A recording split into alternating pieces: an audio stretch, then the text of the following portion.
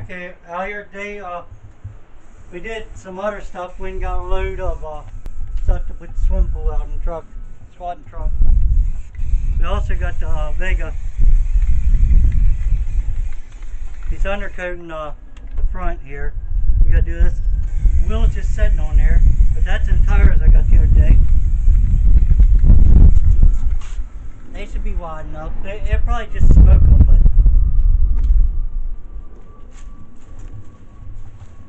this is what it looks like before. You don't have to put it up to on top too much, just on the bottom. There's a little bit up there. Let that dry and then put some more on. You got all this and this in here.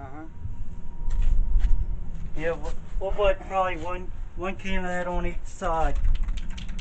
So use that whole can, then we'll use the whole can. That way we know where.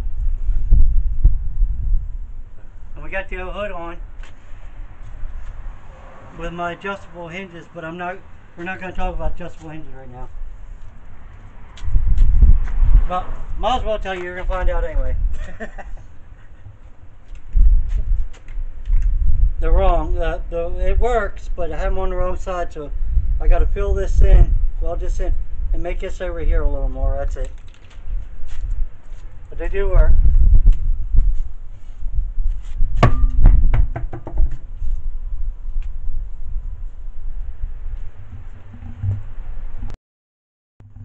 Alright, we'll check out see what the progress is looking like. It's getting on there pretty good and thick. It's not going to be real heavy, but it's going to be a good coat. Let's see what the other side looks like. Got the fender roll. Looking pretty good.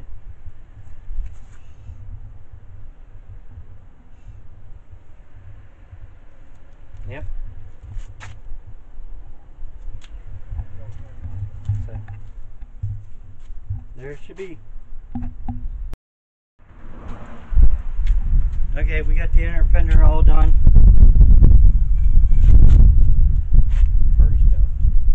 Pretty stuff. Got the hood somewhat on. It's got to be finished. Got both tires sitting on.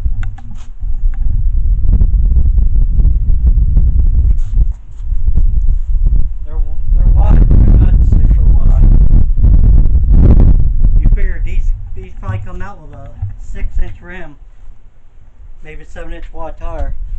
That's 8 1/4 inch wide tread. So